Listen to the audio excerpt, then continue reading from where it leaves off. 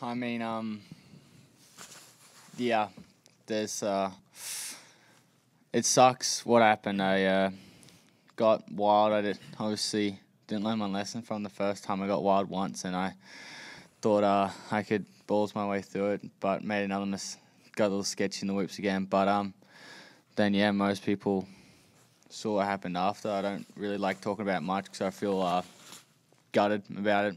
I just a stupid mistake of my behalf of hitting a tough block and taking out another rider, which is pissed at myself. I really can't say much. I am sorry to the Forkner family, Austin, and his chick. It's I was looking forward to racing him this year because he's. I think a lot of people can agree he's definitely one of the most talented guys on a Supercross track. He's shown it many of times, and I just feel sick about it. Really, I don't have much else to say about it. Really, so yeah.